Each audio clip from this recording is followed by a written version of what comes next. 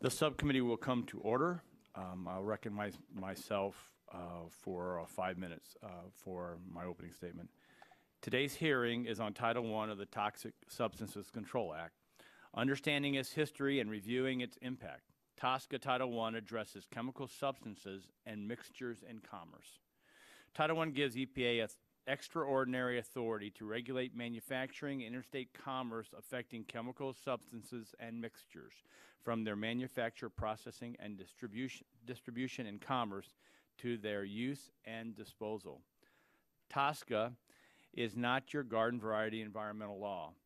To help place the size and scope of it into context, the American Chemistry Council estimates, based on numerical list of manufactured products prepared by the Census Bureau, more than 96% of all manufactured goods are touched by the business of chemistry and the activity potentially regulated by EPA under TSCA. Title I of TSCA has remained largely unchanged for 37 years. Although Mr. Dingell's been here longer than that, but most of us have not. So, indeed, many of the nuts and bolts of TSCA policy evolution have occurred outside the legislative context. Legislation recently introduced in the other body has heightened interest in congressional action on TSCA.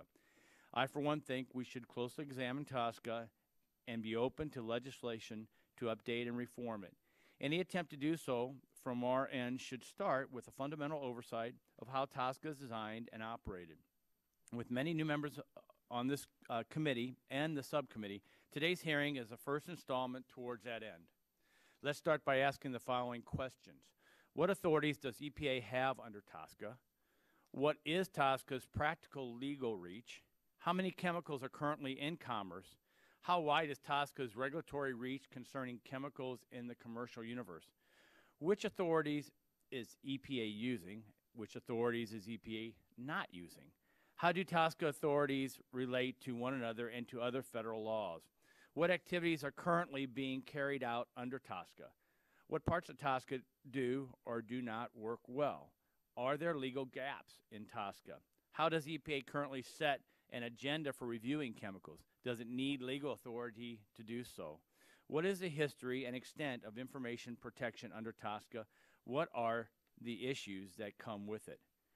Thanks to our distinguished witnesses for joining us today to help us better handle on what the law is, how EPA is implementing it, what it's like being regulated under it, and where witnesses think its successes and failures lie.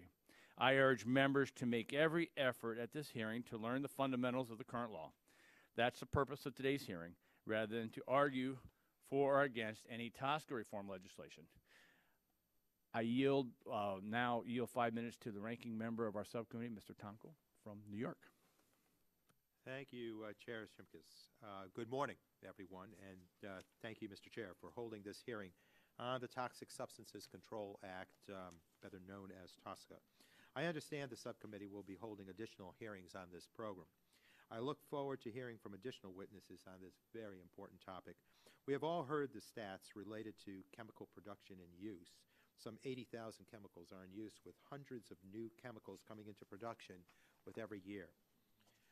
The advances in chemistry and biology and the adoption of new manufacturing processes over the past decade have shortened the time necessary for development and manufacture of new chemicals. There are many benefits to this progress and some challenges. The line between chemistry and biology has become much less definitive. We should give some consideration to how well current law is suited to evaluate new chemicals in light of these new developments. This law has been with us now for many years, enough years to provide us with ample experience of its application and its utility. The law has not lived up to expectations. It has not provided a sufficient amount of information for the public about the potential hazards of chemicals that they encounter in their daily lives. There are many chemicals in commerce today that have very little information about their potential risks to human health or the environment. Some have none at all. Successive administrations have devised policies to reduce the backlog of chemical assessments. None of these efforts have been very successful. The law has also proven ineffective at removing harmful chemicals from the market. Congress has to take separate action to eliminate PCBs and asbestos when mounting evidence demonstrated the problems with these chemicals. It is not a good track record. If we have safer alternatives to chemicals on the market, the Environmental Protection Agency should be able to act in a timely fashion to remove harmful substances, making way for safer products to move into commerce. I am certain we will hear about all of these issues this morning from our expert team of witnesses. I recognize there are several proposals introduced in the Senate to amend this law. This hearing and the additional one to come will provide us a solid base from which to evaluate these proposals against current law. I look forward to the testimony of our witnesses again here today, and I thank you all for being here to share your views on what is a very important topic. With that, I yield back. Thank you, Mr. Chair. Gentleman yields back his time. Is there anyone else seeking recognition for an opening statement on the majority side? Is there anyone seeking recognition on the minority side? Seeing no one, we will then move to our panel. We would like to welcome you all here.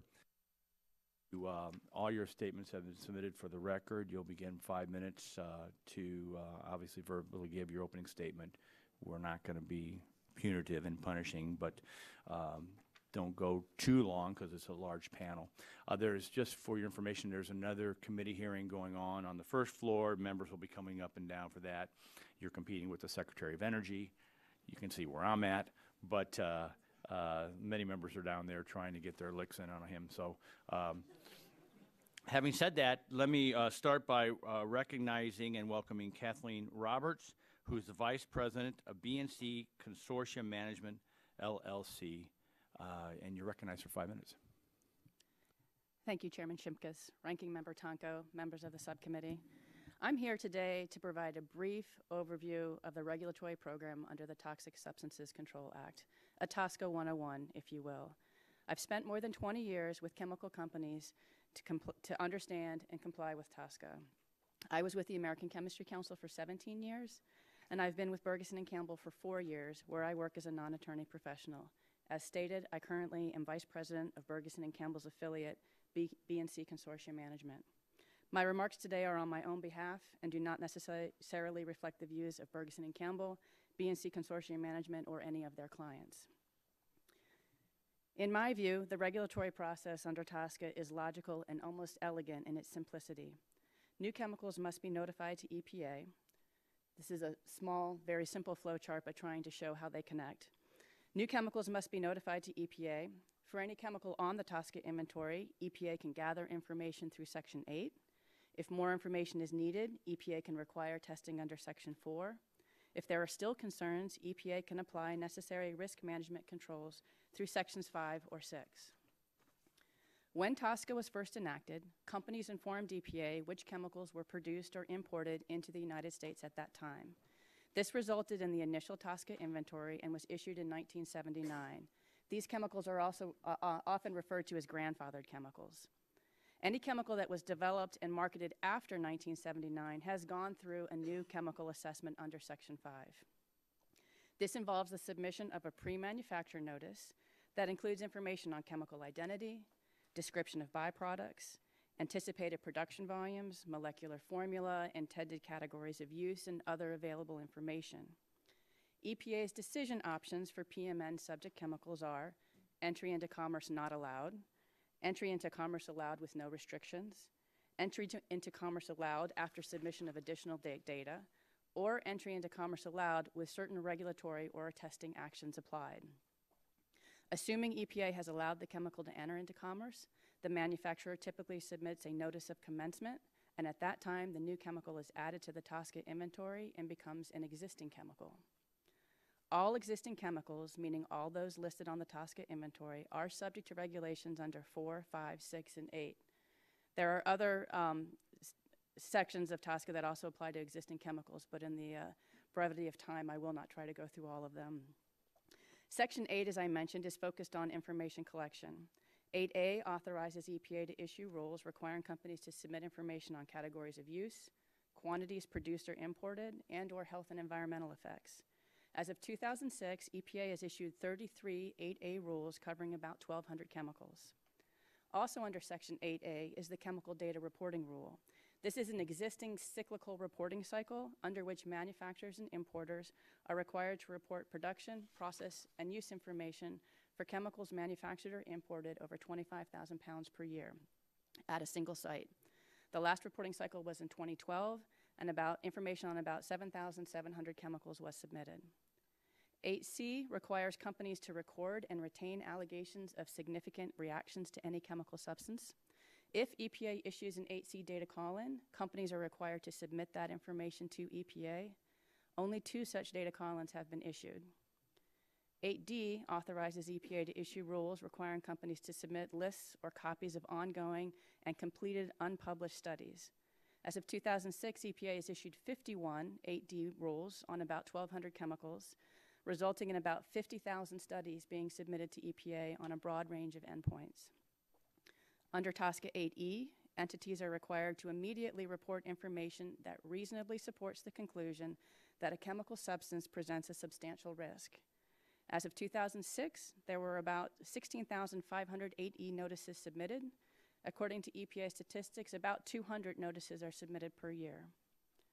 EPA can use the information collected or submitted under these 8E provisions to identify whether a particular chemical is of concern or if more information is needed.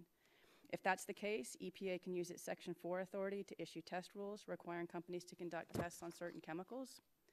EPA has required testing for about 200 chemicals under Section 4 or under its enforceable consent agreement options. Keep in mind, however, that as I've mentioned, EPA can require testing as part of that new chemical review, and that has occurred for about 300 chemicals. Section 6 authorizes EPA to issue rules to manage risks for existing chemicals. Risk management options include restrictions on production levels, restrictions for certain uses, restrictions on releases to environments, warning labels, and the like. As noted earlier, under Section 5, EPA is authorized to issue restrictions on new chemicals. They also can be applied to existing chemicals pursuant to EPA's significant new use authority. While only 6 chemicals have been subject to Section 6 requirements, EPA has applied restrictions to thousands of chemicals through Section 5. I'd like to briefly highlight 3 challenges or 3 areas that I think there may be some issues with. In my view, EPA has been particularly constrained when trying to use its TSCA authorities that require rulemakings. These challenges aren't necessarily unique to TSCA rulemakings, as I think all rulemakings are fairly cumbersome and often take 3 to 5 years. Likewise, while I see great output from EPA's new chemical review process, there is less so in the existing chemical arena. In my view, that may be because the new chemical notification has a statutory review period of 90 days. There is nothing similar in the existing chemicals program. And finally, I'd like to touch on the issue of confidential business information, as that's often raised as a red flag for TSCA. Keep in mind that TSCA compels chemical companies to provide a wealth of sensitive data. For example, companies have to provide detailed information on how chemicals are processed and manufactured. And while there are clearly legitimate needs for EPA to have this type of information to achieve its statutory goals, I believe there are also very legitimate needs for companies to have that information protected as confidential. Thank you so much for this esteemed opportunity. I would be pleased to answer any questions. Thank you very much. And if the panel will hold for a minute, we've welcomed the ranking member of the full committee, Mr. Waxman. And without objection, I'd like to go and allow him to give his opening statement. Then we'll return to the panel. It's always good to take care of the ranking member of the full committee. So with that, I recognize Mr. Waxman for 5 minutes. Thank you very much, Mr. Chairman. I thank the panel for allowing me to give my opening statement, even though you've already started your presentations to us. I want to commend the chairman for holding this hearing, which begins our committee's work on the Toxic Substances Control Act. TSCA is an important law because of its role in protecting the American public from dangerous chemicals, and it's long overdue for strengthening. In recent years, EPA has undertaken a serious effort to reform TSCA through the exercise of its regulatory authorities. The agency has formulated action plans for 10 chemicals and classes of chemicals, which are some of the most dangerous chemicals on the market, and the agency deserves credit for those efforts. But EPA's authority is limited, and progress has been slow, even for the chemicals that are the worst of the worst. 4 years ago, there was widespread agreement among industry, labor, and non-governmental organizations that TSCA needs to be reformed. The EPA administrator said that TSCA had proven to be, quote, an inadequate tool for providing the protection against chemical risks that the public rightfully expects, end quote. The American Chemistry Council said it wanted to work with, quote, stakeholders, Congress, and the administration to make reform a reality, end quote.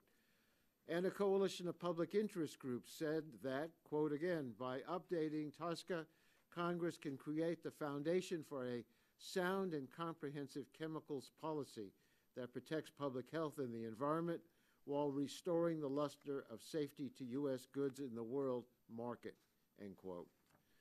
The committee put considerable effort into building on this consensus and modernizing TSCA. In 2009 and 2010, we held numerous hearings and convened a robust stakeholder process. We examined what testing should be required for all chemicals, how information should be protected, and what safety standards chemicals should be required to meet. While we made considerable progress, we did not complete the job, and that is why this hearing and the future ones to come are so important. We need to hear from all stakeholders and work together, if we can, to modernize this important environmental law. Even with recent progress towards bipartisan cooperation, we have significant work ahead of us to achieve that goal, but it is certainly a worthy goal for this Congress. I thank all the witnesses for being here today and look forward to hearing your testimony. I want to apologize that I'm not going to be here the whole time because I have no control over the schedule, and we have another subcommittee meeting at the same time with the Secretary of Energy, and I'm trying to be back and forth. If I'm not here to hear your testimony, I'll probably be here to ask you questions about your testimony because we've had a chance to, our staff has had a chance to review it in advance. Thank you, Mr. Chairman, for allowing me to make this statement. Yield back my time. Gentleman yields back his time. Now the chair now recognizes Mr. Charles Auer, Principal Charles M. Auer Associates, LLC. So you're recognized for 5 minutes. Thank you, Mr. Chairman. I thank you for this opportunity to provide an oral summation of my written testimony to this TSCA hearing. I do have a copy of the law. It's a very old and original copy before the Subcommittee on Environment and the Economy. I am pleased to be part of this esteemed panel. I also appreciate and note the chairman's statement of openness to reform. Thank you for that. Very important. As outlined in my testimony, I was a longtime EPA employee who worked on TSCA issues for over 30 years. I am a chemist by training, and at my retirement held the position of director of the EPA office responsible for TSCA implementation. I left EPA in early 2009 and now work as a consultant for a variety of clients, including companies, trade associations, and others. I note that my testimony is mine alone and that I am not speaking for or on behalf of anyone else.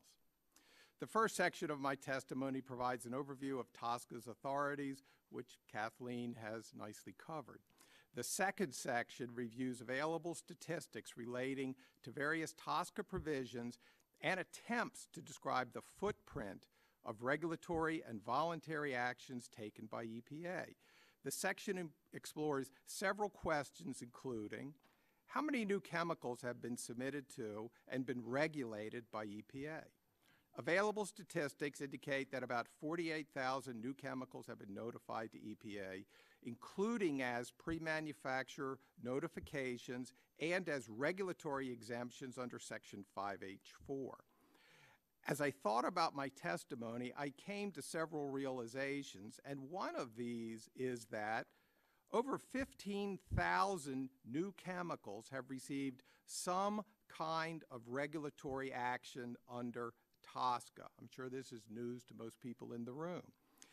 This includes action under Section 5E as a consent order, a significant new use rule, a Section 5H4 regulatory exemption, or a voluntary withdrawal action.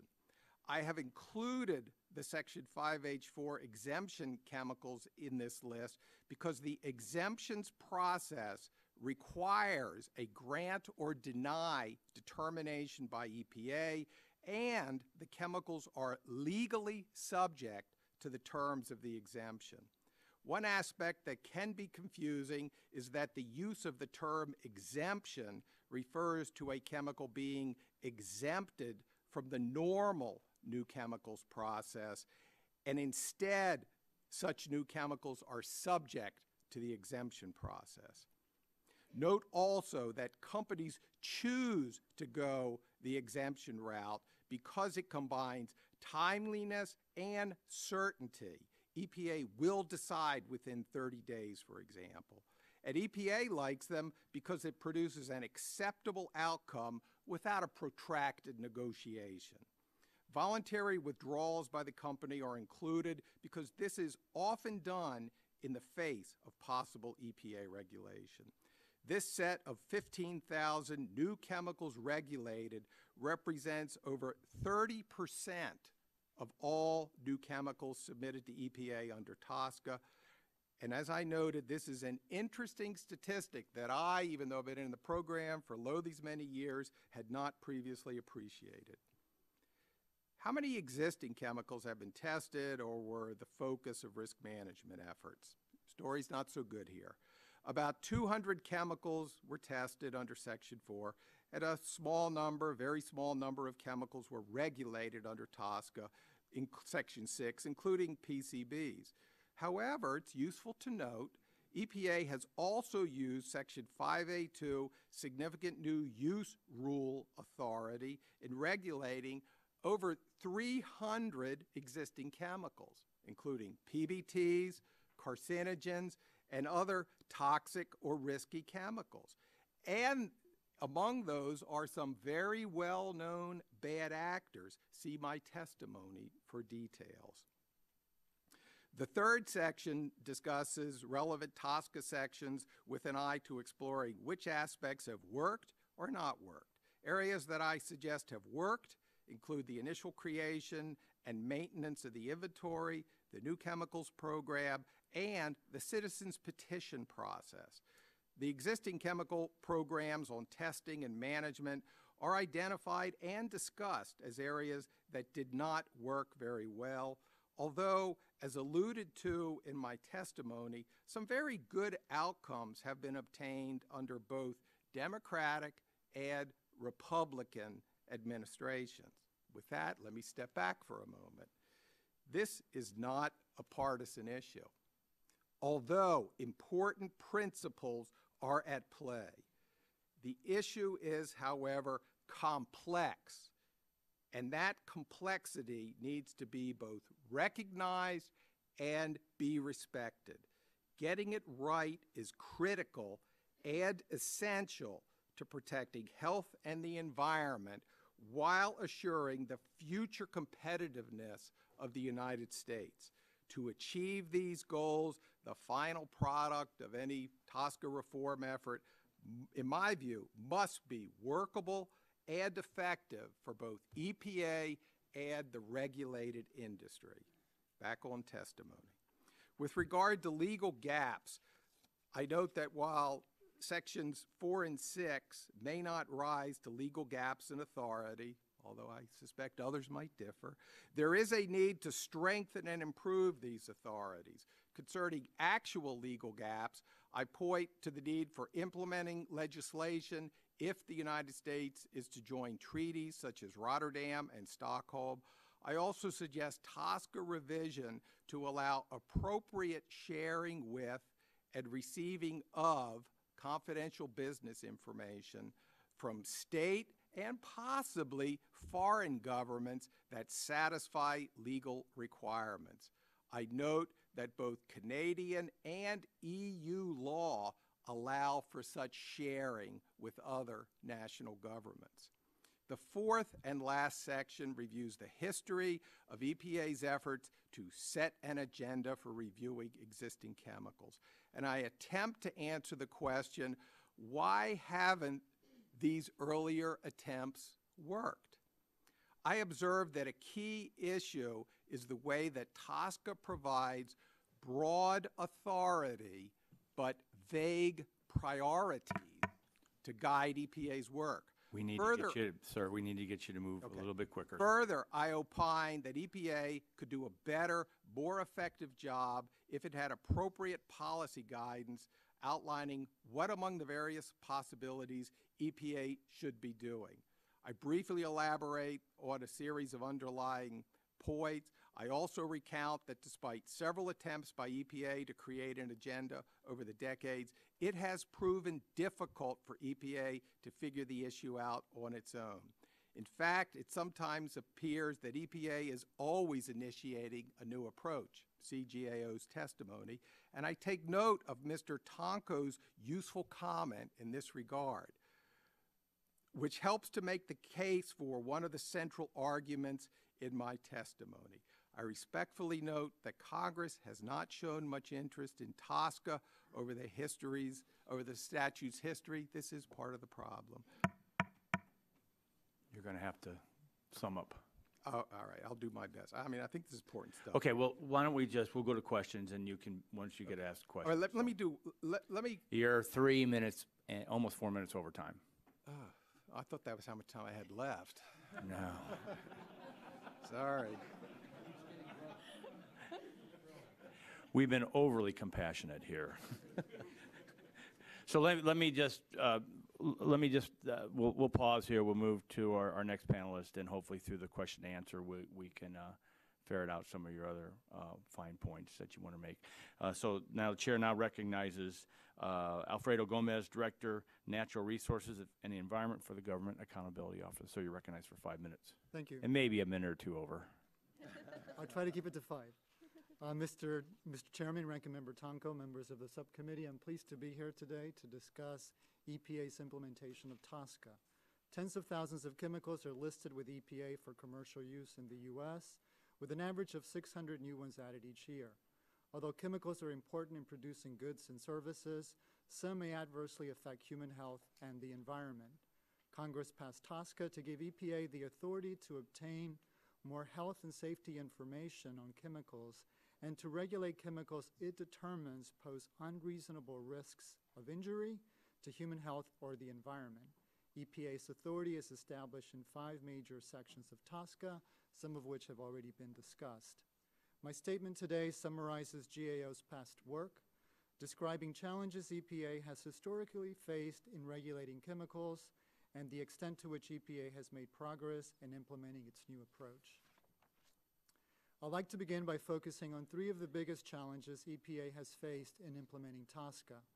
First, under Section 4 of TSCA, EPA has found it difficult to obtain adequate information on chemical toxicity and exposure because TSCA does not require companies to provide this information. Instead, the law requires EPA to demonstrate that chemicals pose certain risks before it can ask for such information. In June 2005, we reported that while TSCA authorizes EPA to review existing chemicals, the statute generally provides no specific requirement, time frame, or methodology for doing so. We suggested that Congress consider amending TSCA to provide EPA explicit authority to enter into enforceable agreements requiring chemical companies to conduct testing and to require chemical manufacturers and processors with substantial production value to develop test data. Second, under Section 6, EPA has also had difficulty demonstrating that chemicals should be banned or have limits placed on their production or use. We reported that since Congress enacted TSCA in 1976, EPA has issued regulations to ban or limit the production or restrict the use of only 5 existing chemicals or chemical classes out of tens of thousands of chemicals listed for commercial use. EPA told us that even if EPA has substantial toxicity and exposure data and wants to protect the public against known risks, the agency is challenged in meeting the statutory requirement under TSCA to limit or ban chemicals.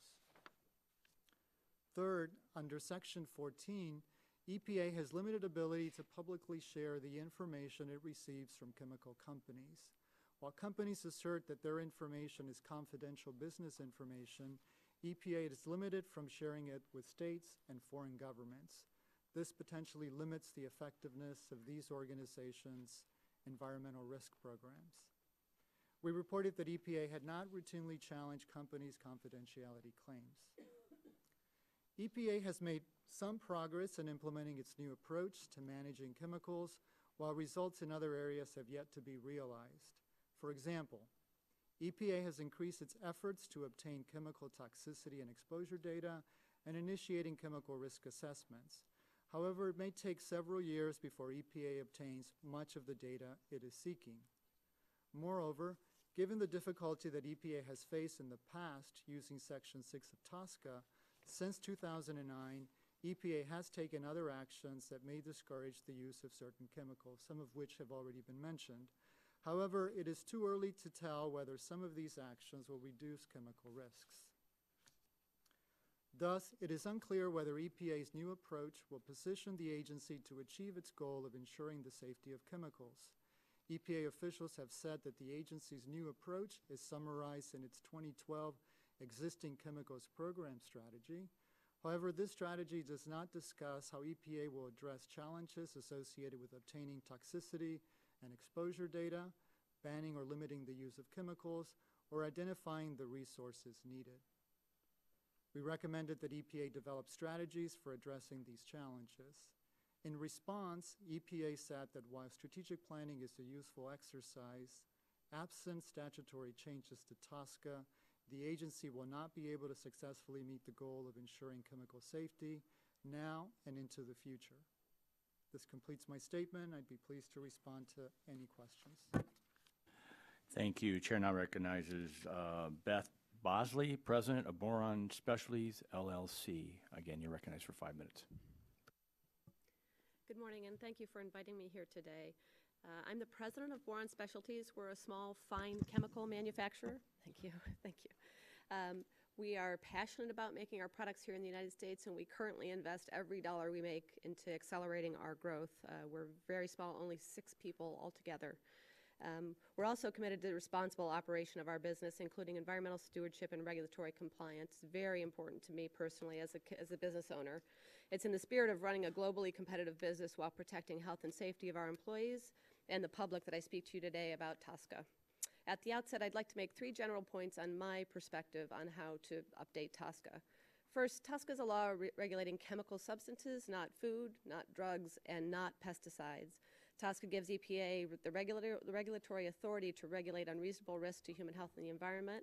It also regulates a broad range of chemicals. Many of those chemicals are industrial chemicals, and by that I mean chemicals that are sold between chemical companies, but not necessarily part of consumer products and not necessarily with any exposure to the public.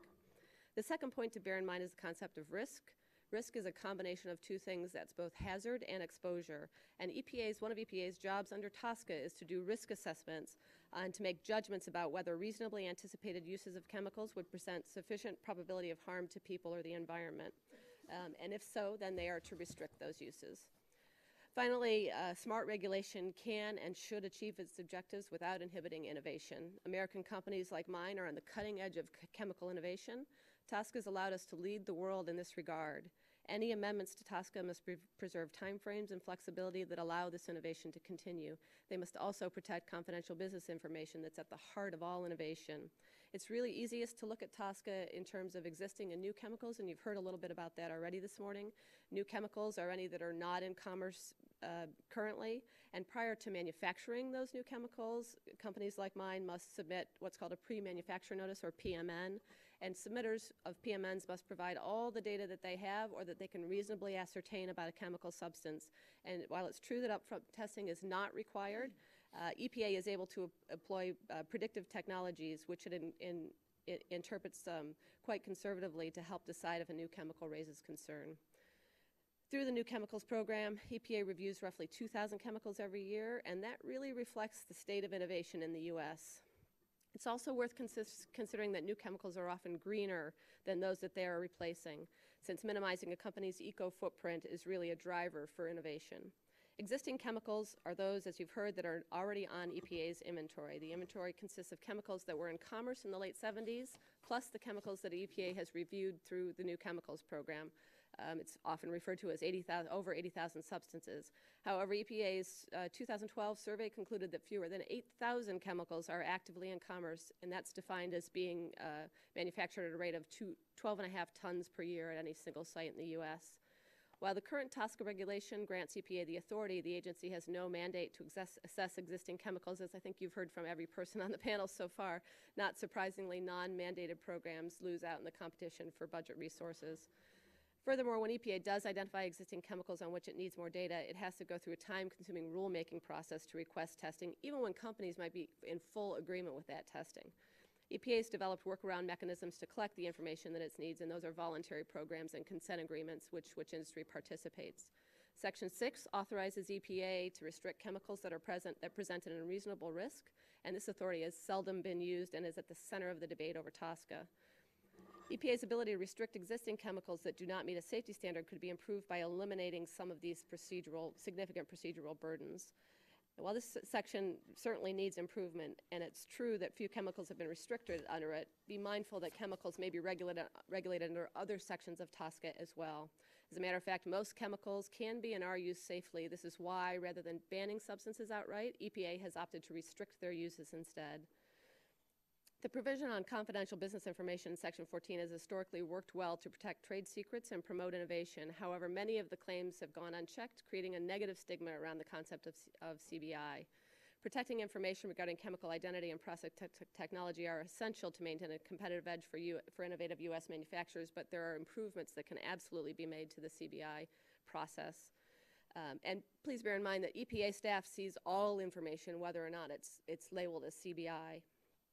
As a specialty chemical manufacturer and a small business, I can say unequivocally that protection of chemical identity can be critical. Given the narrow applications for which specialty chemicals are used and the niche markets they serve, disclosure of chemical identity may be all it takes to give away a competitive advantage to an offshore manufacturer. The majority of Freedom of Information Act requests to EPA come from companies, many of which are overseas, not curious members of the public. This fact underscores the real threat of losing America's innovative advantage. That concludes my oral testimony, and I'd be happy to take any questions. Thank you very much. Now, the chair recognizes Mr. Daniel Rosenberg, Senior Attorney with Health under the Health and Environment Program of the National Resources Defense Council. Sir, you're recognized for 5 minutes. Thank you, Chairman Shimkus and Ranking Member Tonko and members of the committee. Thank you for the opportunity to testify today. It's good to see the committee re-engaging on this issue. To be blunt, TSCA is widely recognized as a failure. It has not enabled EPA to protect the public or even to assess the risk or even to assess the risks the public may face from many commonly used chemicals. It has not provided the confidence that chemical manufacturers desire from their consumers and retailers. It's no wonder that EPA, the GAO, scientists, health advocates, doctors, and business leaders are all calling for reform. TSCA is riddled with fundamental structural flaws. Other environmental laws, though controversial, have been far more effective. Perhaps the greatest original sin under TSCA was to grandfather the 62,000 chemicals on the market in 1976. There was no requirement for EPA to review those chemicals or to hold them to any safety standard. In nearly 35 years, EPA has managed to require testing of only about 200 of those substances and has partially regulated only 5. That's a problem because it means that chemicals that are known to cause harms, including cancer, learning disabilities, and reproductive problems in animals or humans, remain in widespread use. And many chemicals are in use for which we don't have sufficient information to know whether or not they are safe. This is a public health concern, particularly considering the rising rates of cancer, mental illness, and other chronic diseases in our country. 1 in 2 men develop an invasive cancer, and 1 in 4 die from cancer, 1 in 4 men in the U.S. 1 in 3 women develop invasive cancers, and 1 in 5 die. Roughly 1.5 million people in the U.S. are diagnosed with cancer each year. The CDC just released a study of mental illness in children and found 13 to 20%, 7 to 12 million, have mental health disorders, including ADHD, mood and anxiety disorders, and autism spectrum disorders. Those rates are rising. EPA's ability to fully assess and regulate chemicals is not much better for the approximately 22,000 chemicals that have been brought to market since TSCA was enacted. The law gives EPA only a brief period, 3 to 6 months, to review new chemicals and makes it hard for EPA to get the needed data. Most pre-manufacturing notices are submitted to the agency without any data on health or environmental effects. EPA has taken steps to fill the gaping holes in its authority and clear the high hurdles set by the statute, but that is not an adequate substitute for a protective system for reviewing new chemicals. But even beyond timing and data requirements, TSCA stacks the deck against EPA and public safety. The statute places the burden on EPA to prove that a chemical poses a risk and then sets a high threshold for making such a finding.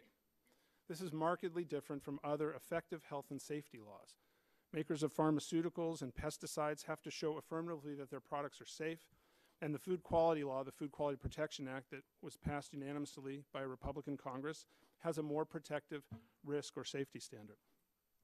The experience with TSCA teaches the unsurprising but essential lesson that laws without enforceable deadlines and strong safety standards don't result in action and don't protect the public.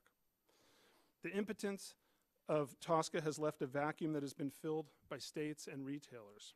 19 states are currently regulating chemicals with policies ranging from bans on specific uses to disclosure requirements.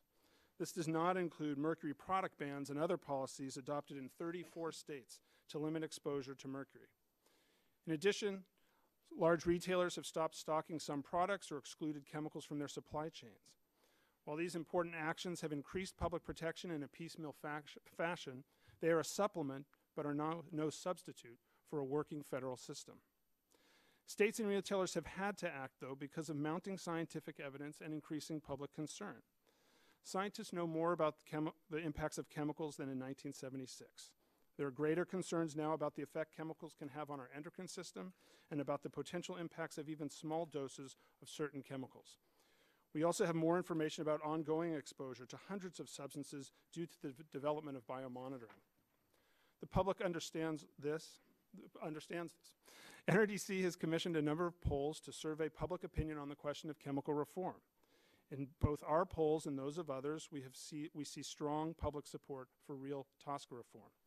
Among the findings of our national poll, which is about a year old now, over two-thirds of voters, 68% support, quote, stricter regulation of chemicals produced and used in everyday products, unquote. This support cuts across every political subgroup, including majorities of GOP voters, 57%, independents, 66%, and Democrats, 79%. The support was even stronger for specific legislation to reform TSCA. A description of legislation that would require all chemical manufacturers to show that their chemicals are safe in order to sell them, and that EPA would be able to limit some or all uses of a chemical that may harm public health or the environment, yielded 77% support, with 50% strongly supporting. Support again cut across all political, ethnic, gender, and regional lines. This is an issue where Washington is way behind the people it represents. I think TSCA's one clear success has been the phase-out of PCBs that was mandated in the original law in 1976. Representative Dingell led the fight to include the PCB provision in the law. And while PCBs are still very much with us and in us, it at least did what the title of the law promises. It controlled a toxic substance. I'm wrapping up. Congress should learn from that vision and take steps to really repair TSCA and protect the public. For example, requiring the phase-out of other persistent bioaccumulative and toxic PBT chemicals. There are many ways, in addition to phasing out PBTs, to reform TSCA in a way that protects the public and also allows the chemical industry to thrive and innovate. We would welcome the chance to work with the committee and all interested parties to develop such reform. Thank you very much for the opportunity to testify. Thank you. The last person on the panel is Ms. Jean Rizzo. Rizzo, President and CEO of the Breast Cancer Fund, and you're recognized for 5 minutes. Thank you for coming. Good morning. Thank you, Chairman Shimkus and Ranking Member Tonko and the members of this committee for the opportunity to testify and to bring a public health perspective to this panel and discussion today. At the Breast Cancer Fund, we work to prevent breast cancer by eliminating exposure to toxic chemicals and radiation linked to the disease. So I'm here today on behalf of the 3 million breast cancer survivors who are living in this country at the moment, 40,000 women and increasingly men who will lose their lives to breast cancer this year. And I'm also here on behalf of the millions who are suffering from diseases and conditions that have been linked to chemical exposure: birth defects, asthma, early puberty, learning disabilities, infertility, cancers including breast and prostate. And I'm here to state from our perspective that in no uncertain terms, the 1976 Toxic Substances Control Act is hurting us. As a matter of fact, it's killing us by not protecting us. And we have manifestation of that in the fact that there are chemicals that are transferring into our bodies, into our food, our water, our air, and even into the umbilical cord of babies.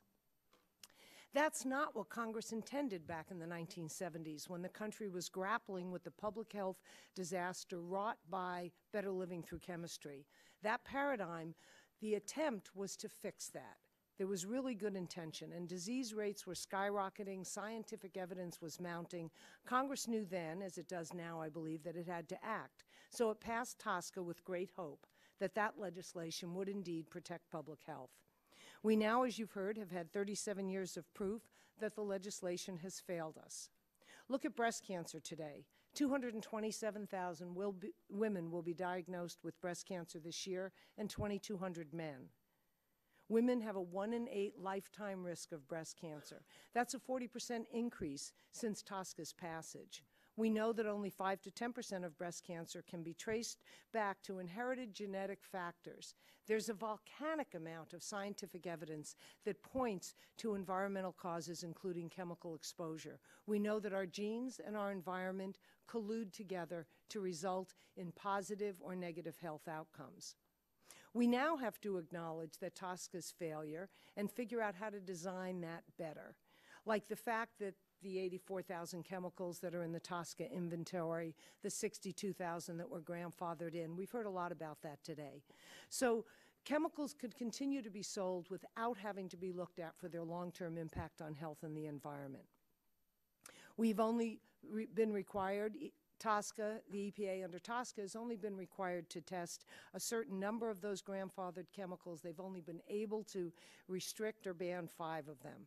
If TSCA makes it so difficult to regulate a chemical that the EPA couldn't even ban asbestos, a very well-known carcinogen with a disease named after it, then clearly we have not accomplished the goal. So we have to take seriously our new knowledge that timing of exposure to chemicals matter, that low dose of chemical exposures matter, and that mixtures matter, and that's our real-life experience. So the emerging science, the growing consensus that TSCA must be reformed. In my written testimony, I refer to 3 major federal reports that I encourage late-time reading, as well as the 2009 GAO report that authorized TSCA to ban or limit, that talked about the fact that although TSCA is authorized to ban or limit chemicals, the threshold is prohibitively high. And we see states around the country, as you've heard before today, taking action. They feel they have the right and the responsibility under their 10th Amendment to protect and police the safety of their residents, and they're doing that, and that's creating the kind of action that is protecting people in some states but not in all states. So we have a growing chorus urging Congress to strengthen the way we regulate chemicals and the way the American people are protected from those chemicals. We even hear businesses want that protection. So the women of this country are looking to you for your leadership. People in our military, our armed services, want assurances that their military bases will not be contaminated as Camp Lejeune was. People in polluted communities want to know that action will happen and that workers are safe. Parents want to know their 6-year-old daughters will not enter puberty and have a later lifetime risk of not only breast cancer, but social, sexual issues, drug abuse, as well as high-risk behavior. So our children and our grandchildren want to know that they won't face that burden.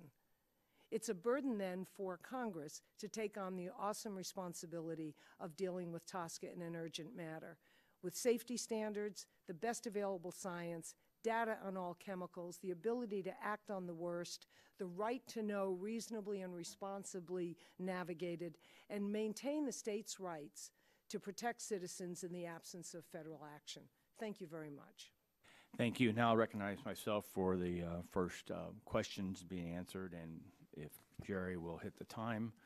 I want to, Mr. Auer, since I'm going to start with you, and so I'll give you that opportunity, but your testimony mentions that you consider the combination of quote-unquote unreasonable risk and, in quotations, the least burdensome requirement, which is what we're going to talk a lot about over the next couple months, in Tosca to be largely unworkable.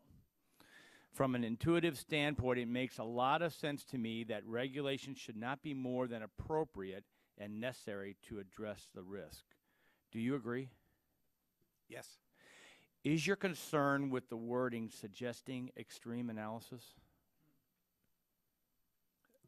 Yes, the in least burdensome, and the way that it has to be squared with the to extent necessary to protect against the risk standard, I believe makes it unworkable, or largely unworkable.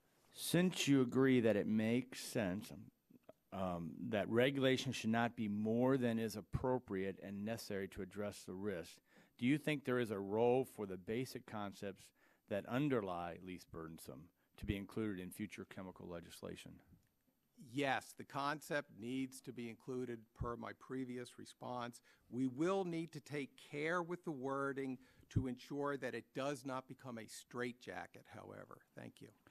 Ms. Bosley, kind of same to you. Do you think Tosca should have a least burdensome requirement for regulations? Certainly, I think that that's helpful for small businesses, especially like mine, but it should be much more workable than it is today. How would you have it operate? Right now, EPA has to discover all the avenues themselves and then decide between the least burdensome. That's a lot of analysis. I think if you opened it up to public comment and let the public and industry and NGOs give them the options which are out there, then they can decide among those which are least burdensome. How easy is it to have a chemicals production stopped or curtailed in the early going? Oh, it's much easier in the early going. If we're going to fail, we'd rather fail early before too much investment has been spent. So we very much appreciate when EPA tells us before a chemical is in full production that they're going to regulate it. And how critical, and you mentioned this in your opening statement, but can you again talk about how critical it is to your business for the protection of confidential business information? And what do you believe that the public should be entitled to? Sure. So especially for new chemicals and once again for small businesses like mine, our chemicals and our uses are very focused.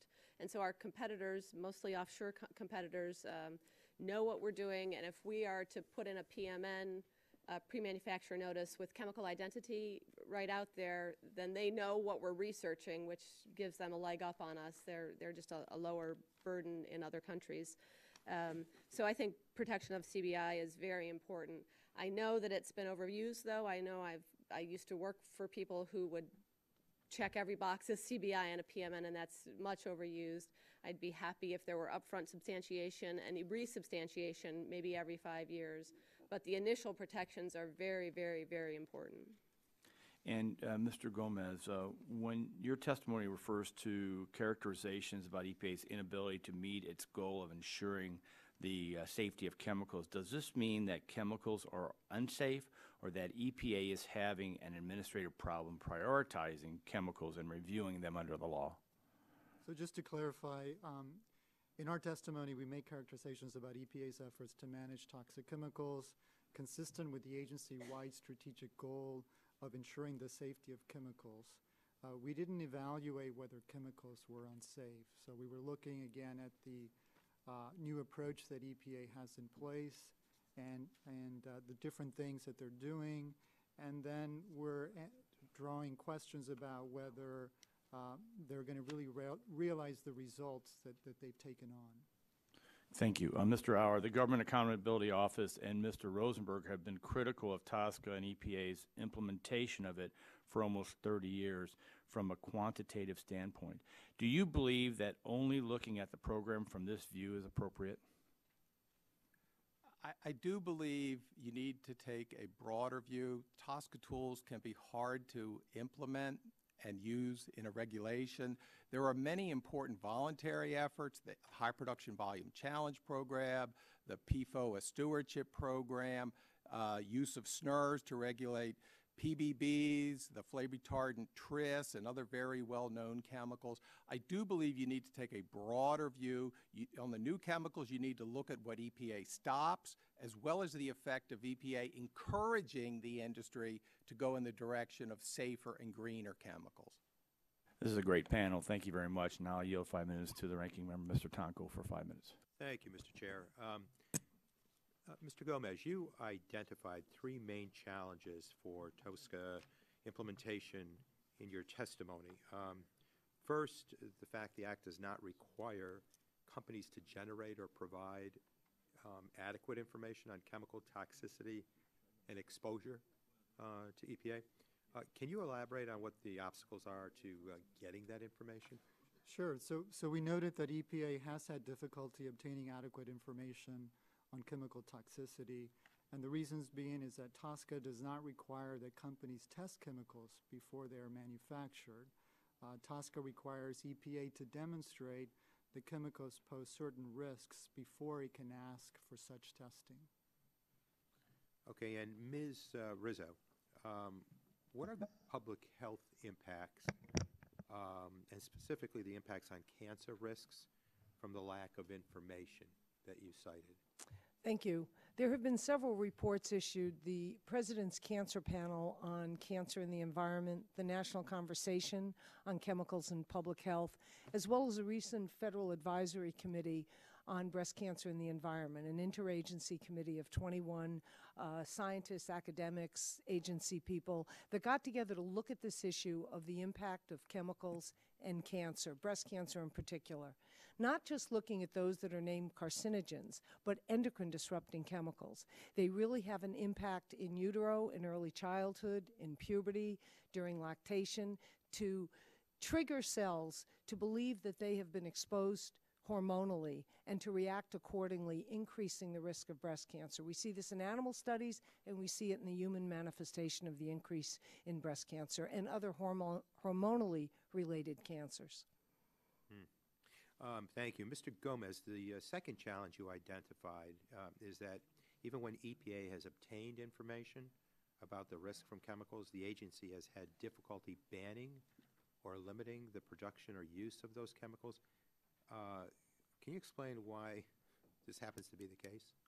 Sure. So we have noted that EPA had difficulty proving that chemicals posed unreasonable risk and has regulated few chemicals under TSCA.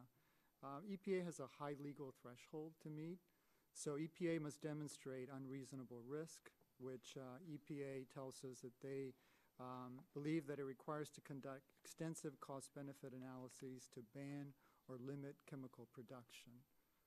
And so, as I noted, since 1976, only 5 existing chemicals have been controlled. We have previously recommended that Congress amend TSCA to reduce the evidentiary burden EPA must meet to control toxic substances, and continue to believe that such changes are warranted. Thank you. Mr. Rosenberg, what are some of the environmental and health impacts of this inability to ban or limit these chemicals? Well, you're faced with ongoing exposure, both in health and the environment, to all kinds of substances, particularly I mentioned PBTs, things that persist in the environment and bioaccumulate into our bodies. So those are by definition around for a long time, and as long as they're not controlled, more produced, more released into the environment, not just in the environment like out in the forests, but in our homes and our workplaces and places we are. So if you're not controlling the exposure to the substances of concern, and they're still being manufactured, or even if they're not still being manufactured, they might still be in products. Once they're in there, they can get out of the products, whether during the natural life of the product, as it were, or during the disposal or at other times. Thank you. Ms. Rizzo, who bears the worst effects of these avoidable hazardous exposures? I'm sorry, sir, I didn't hear that. Who bears the worst effects of these avoidable hazardous exposures?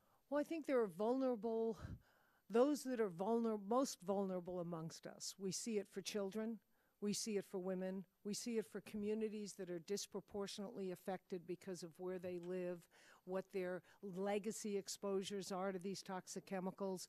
So you see people that live on toxic dump sites, essentially. Their built environment didn't consider their chemical exposure.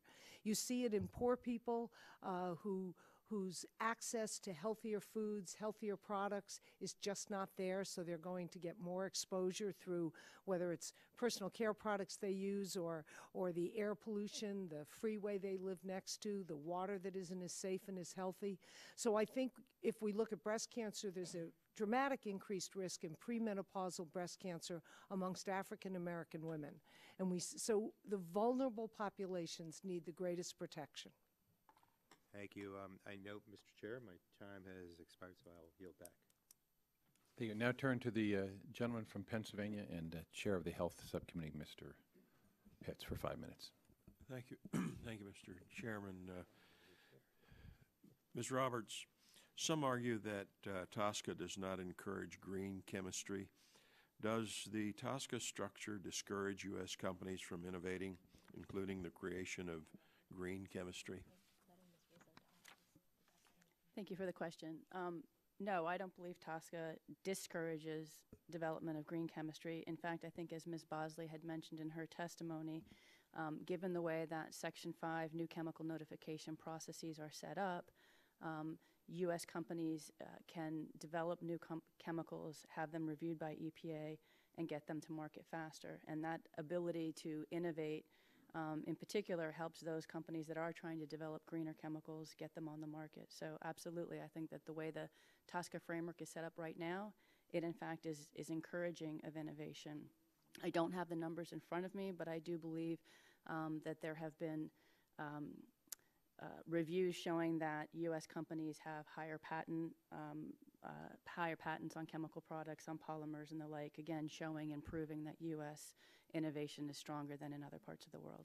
We hear a lot of claims about chemicals not being tested. Ms. Roberts, is there a requirement for new chemicals to have test data provided to EPA before they hit the market? It's a very interesting question. Actually, there is not a requirement for new chemicals to be tested before they go on the market, although, again, I think as Ms. Bosley mentioned, there is a requirement, if data is available, that it be submitted with the PMN.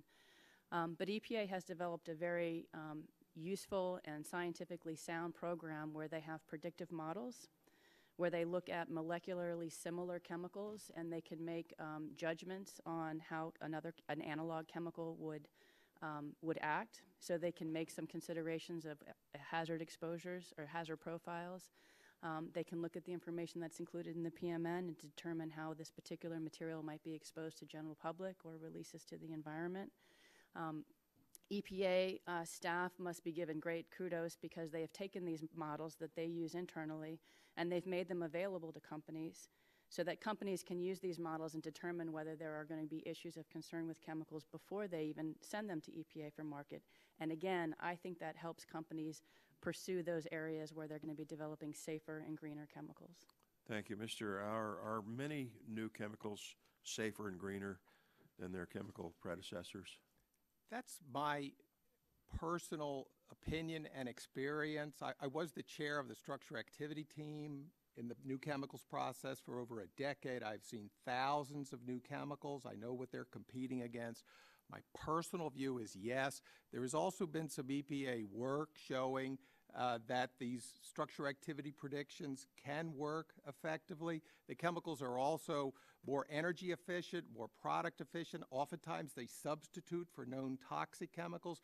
So as elaborated in an annex to my testimony, I believe that the new chemicals program has been very effective in encouraging the development and introduction of safer and greener new chemicals. To follow up, the EU, with more demanding requirements to market entry, has seen dramatically fewer numbers of new chemicals introduced into commerce than the U.S. Are these U.S. chemicals more risky than the EU chemicals? You know, my guess is they are pretty much the same chemicals. There may be, I'm sure some are unique to the U.S. or the EU, but my guess is most are the same. And as elaborated in my annex, looking at the same period of time and the same rules, if you will, the EU with a base set saw 3,000 new chemicals introduced. The U.S. saw 17,000, maybe my number's wrong, 6 times as many over the same period in time. I believe that is a profound driver for innovation given the safer and greener answer I gave previously. Thank you. Mr. Gomez, some argue that companies overclaim confidential business information under TSCA. Is it EPA's responsibility to challenge claims that they think are not appropriate? We believe so, but they have not done that. today. Why hasn't EPA challenged companies' That is a TBI good question, claims? sir. I'd have to get back to you if we have the answer, but I don't know. Ms. Bosley, Mr. Rosenberg's testimony suggests that chemicals under TSCA should be treated like pesticides, foods, and drugs. Do you agree with this view, and why or why not? Yeah, I don't agree with that view. Pesticides are meant to be bioactive and to kill bugs. Foods and drugs are also meant to be consumed. Industrial chemicals are not meant to be consumed. I think as part of the risk assessment for EPA, it would certainly look at the exposure pattern that industrial chemicals are having, and they are able to collect data on that. They do that every 4 years now. So EPA knows what the exposure pattern are, and based on that exposure pattern, they can decide to look at a chemical more closely, something close to what FDA might do, but only when the exposure pattern makes it necessary. My time's expired. Thank you, Mr. Chairman. I yield back. Gentleman yields back. Now turn to the gentlelady from Colorado, Ms. DeGette, for 5 minutes. Thank you very much, Mr. Chairman, and I think it's great that we're having this hearing on TSCA. I've been interested in this bill since I came to Congress in 1997, and you know, I've probably said this before. TSCA was enacted over 30 years ago, and it's the only major environmental law in this country that has not been reauthorized. I think we can hear from the panel today there's maybe differences in nuance, but pretty much everybody agrees, the industry as well as the environmental community, that TSCA really needs to be updated to keep pace with modern technology and to augment the EPA's resources and authority. Now, in the 111th Congress, 2 Congresses ago, this committee had significant hearings on TSCA, and one of the results of those hearings was legislation that created a process for the EPA to select and review high-priority chemicals against a minimum safety standard. We have other laws that have been effective at reducing risks relating to pesticides, food, and drugs, but TSCA has not been effective at prioritizing action on chemicals that pose a high risk. So I want to ask some questions around these issues. First thing I want to ask is, under Section 6 of the current law, if the EPA suspects exposure to chemicals puts people at a serious risk, something I've been looking at is, can the EPA take action in a timely manner? Because, of course, there's only been 6 Section 6 actions. All of them took 3 to 5 years, and in my opinion, none of those were timely. Mr. Roberts, I'm wondering what you think about that. Do you think that currently Section 6 of TSCA, if there's something that puts people at a serious risk, can that really operate to help the EPA make a decision in a timely way? Thank you for the question. There is another section under TSCA, Section 7, which I didn't review, and I apologize, but it relates to imminent hazard. So if EPA were to find a situation where there was exposure and there was clear hazard, that they could take action under Section 7 and then proceed with the Section 6 rulemaking. Well, that's if there's an imminent risk, but the next level down I'm talking about is something that is a serious issue.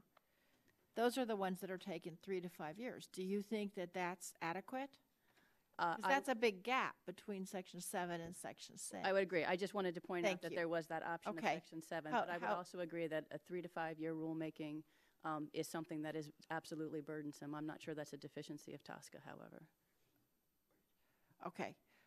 But if we could remedy it, certainly that would be preferable, correct? I would agree. Let's just go right down the row. I would agree it'd be very difficult to regulate within 3 to 5 years, probably a few years longer, because of the complexities of TSCA, as well as the problems that you encounter in implementing a rulemaking proposal, consider comments, finalize. Right. Yes, we have noted in our report that that is a long time for EPA to do that, and it would take them, just for the 83 chemicals that they've chosen right now, over 10 years to go through them. Right. Right. We favor a less burdensome rulemaking process for EPA as well. Thank you. It definitely takes too long for the agency to be able to do almost anything, certainly under Section 6 under TSCA. And the 3 to 5 year rulemaking in probably many instances is actually optimistic. Right. The asbestos rule took 10 years, I believe. And lately, even other authorities under TSCA, EPA has tried to use, including their publishing a chemicals of concern list. They haven't even been able to formally propose a chemicals of concern list because that's been sitting at OMB for 3 years. Right. So the hurdles EPA faces in taking any action go far even beyond the structure of the statute, which is pretty much what we're focused on today. There's bigger challenges even than that. Thank you. Last but not least. Thank you. I would agree with that, and I would say the problem goes before we even get to having to make a rulemaking, that we're not looking at the proof of safety first before we balance out the cost-benefit analysis or any other decision-making. We should be looking at the safety of the chemical proven first, with industry providing that information to the EPA so that we don't have to even deal with this rulemaking lag. Right. And I wanted to ask you, Ms. Rizzo, because in your testimony you talk about endocrine disrupting compounds as a chemical of increased concern. And of course, it's not just pesticides that can alter genes. It can also be compounds as well. I'm wondering if TSCA enables the EPA to test and evaluate the impacts of those compounds. Not adequately on human health and the environment, and I think that that's the real challenge of how we look at the classes of chemicals and what we do with them and how much time it takes. So no, we have not adequately evaluated EDCs for their impact on health. Thank you. Finally, I want to talk for a minute about the confidential business information. Mr. Murphy and Mr. Murphy's, although he's pretending he's the chairman right now, he's actually my chairman of the Oversight and Investigations Subcommittee. I'm the ranking member on that. And we both know that good oversight requires open government and access to information, not just for the committee, but for everybody. And I'm cognizant about protecting confidential business information. I do it in other legislation that I'm sponsoring.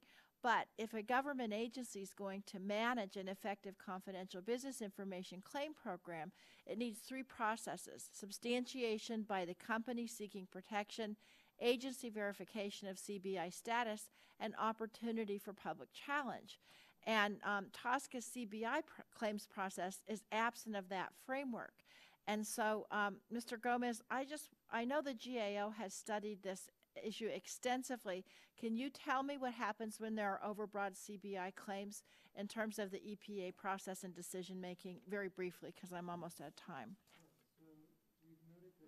If you can turn on your mic, please. Thank you. We have noted that EPA's ability to share data collected under TSCA is limited when you're dealing with confidentiality business information. Now, EPA has made some progress recently, so we just reported in our March 2013 report, which I wanted to clarify from earlier, that EPA has expanded public access information. So since 2009, EPA has made 617 formerly confidential chemical identities public, because they've gone through a review process where they've looked at previously CBI claims and came to the conclusion that they could be released. EPA has also made 783 previously unavailable health and safety filings available to the public after reviewing approximately 15,000 such filings. Thank you. Thank you, Mr. Chairman. Gentlelady yields back her time. Chair now recognizes the gentleman from Pennsylvania, Mr. Murphy, for 5 minutes. Thank you, Mr. Chairman.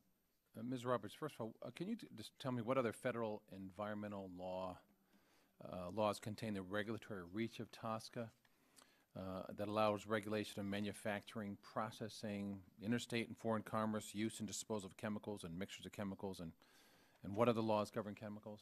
Is TSCA the only one? I almost forgot. Absolutely not.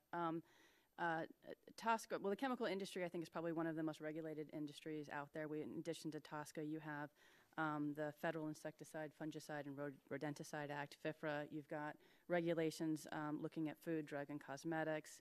There's the Clean Air Act, Clean Water Act, RCRA, Hazardous Materials Transport Act. There's numerous ones that are out there. I think the uniqueness of TSCA is recognizing that there are these other regulatory statutes that are covered, that cover these particular special use or applications of chemicals, and that TSCA is really to capture those that remain, the industrial chemicals, as I think Ms. Bosley appropriately pointed out. Well, as a sum total of all those, does TSCA and other bills prevent the EPA from evaluating chemicals of concern in any way that causes EPA to ignore or stops them from evaluating health risks?